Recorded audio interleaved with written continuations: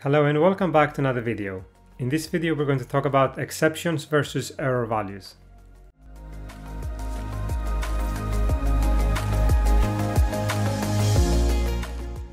So exceptions versus error values has been a debate in programming for a very long time. They're both very good to use, they both serve very similar purposes, but there are a few differences between them. And people have taken sides, programming languages have taken sides, so let's see what we're going to talk about here. We'll start out with a few basic examples of what either of them are. Then we'll talk about some of their similarities, some of their differences, and then finally which ones you should use, what you should consider when deciding which ones to use. All right, so let's get to it. So first of all, here is an example of using exceptions. So the method foo at the top, it has a try catch block, right? Where the catch block catches an exception that bar may throw. And the method bar throws an exception sometimes, okay? So that's the basic syntax for it. If you wanted something in JavaScript, here is the exact same code, but written in JavaScript instead. Yeah, so how it works very quickly is when an exception is thrown, then it's going to look for the closest catch block, for the closest try catch block, right? So that might be in the same function. So for example, bar, it might have a try catch around the throw new error part, right? Or it might be in foo where it is now, right? So if bar throws an exception, it's going to be caught in foo in the catch block. And I'm sure you know how it works, right? Next is the error value. So here is some code showing what you would do with an error value. So basically with an error value, you basically return a value that's an error, right? And there are different ways to do this. So you can directly return an error, right? So don't throw it, return it. Or, depending on your programming language, maybe it doesn't allow you to either return an error or a value, right? Like in the example we saw a second ago. Maybe you have to always return the same thing. So here is an example where you always return an object which has a property for error and a property for value, right? And if everything went well, then the property value will have a value to return and the error property will be empty, right? But if something went wrong, then the error property will have the error value and the value property will be null or undefined or something. To handle them, you just have an if statement in the caller of that function, okay? All right, so that's some basics on how to use them. Let's talk a bit about their similarities. So essentially, exceptions and error values are extremely similar, right? The number one thing they do, the number one purpose in life is if something goes wrong, right? It's an alternative return value from a function or a method that, whether it's in an if statement or in a catch block, it makes the code do something else. That's their entire purpose for existence. Something went wrong, do something else, okay? So they both do that just as well. They also share a downside, and that's that whether you're using one or the other, it's very easy to just not handle it properly. With an exception, right, you may just have an empty catch block, and with error values, you may just not handle them. You might have an if statement that catches them and does nothing, or you may not even have the if statement, okay? So it's very easy to forego your error handling with both of them, and that's quite bad, as we've seen in other videos on error handling. Now let's talk a bit about their differences. They have the similarities, but they have some differences as well. So starting with performance. Now, performance for error values is supposed to be a little bit faster, and that's because in many languages, not all, but in many, catching exceptions is quite a slow process, all right? However, for the most part, it shouldn't really make any difference because exceptions are supposed to be exceptional, which means extremely rare. So in that case, it shouldn't make a difference to your normal execution of the program if an exception is thrown once every a very long time, okay? The second difference between them is crashing versus silent bugs. So with exceptions, if you don't catch them, if you forget to catch them somewhere, they're going to crash the program. And in my personal opinion, that's the better option, as we've talked about in the video and article on how to respond to errors. Crashing is a better default option in most cases. On the other hand, an untested error value will just result in a silent bug, right? It may crash, but it's also very likely that it will have a silent bug, and that can be really bad.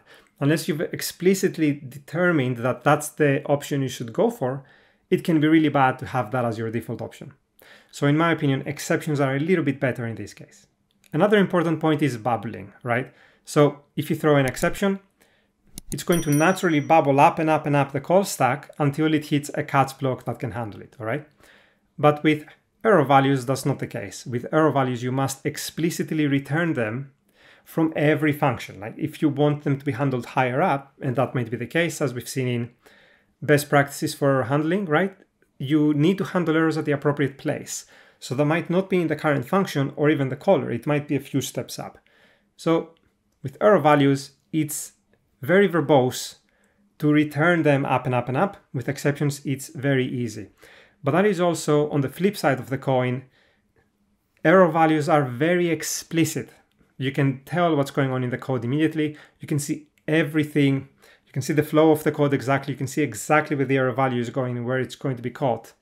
But with exceptions, you can't do that, right?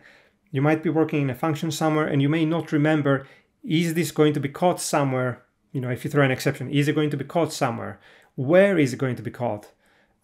It's a lot harder to track how the error handling flows throughout your code base. And that can make it much more difficult to be precise and exact and thorough with your error handling, okay? And finally, you have suitability in functional programming. So generally, functional programming prefers error values. And that's for a few reasons. One of them is because functional programming promotes immutability and pure functions, right? And if you're using something like exceptions, this is the kind of code that you'll normally be using, right? So here is an example. So you define a variable named A, and you assign it to something in the try block. But of course, to be able to use it in other blocks, like a finally block, you need to mutate it because you need to declare it outside of the try block, okay? So, you know, this breaks immutability, and immutability is frowned upon in functional programming. Another reason is because thrown exceptions are not standard return values, which messes up the pure function part, and it's also more difficult to use them with generics and things like that. But unless you care about functional programming a lot, then, you know, this point is neutral. It's just one of the points to consider. It's not the end-all be-all. Okay, a quick side note here. In some more modern, in some newer programming languages, such as Rust and Swift, they change things up a little bit. So for example, they both force you to check for all errors, whether that's error values or exceptions. They force you to check for them, which is really good if you want a really robust program, if you want to make sure that you've handled all of your errors properly. Okay, so that's a really good thing. And also, in the case of Swift, which uses exceptions, it makes exception bubbling more explicit. So it still allows them to bubble automatically, right? But it needs you to mark functions with the keyboard throws. So again, it makes it more explicit. It's good in terms of being thorough with your error handling. The downside, of course, yet again, is that it makes things more verbose. All right, so that was a bit about the similarities and differences, but which ones should you choose? So there are a few things to consider here. One important consideration straight away is what is the common one to use in your programming language of choice, right?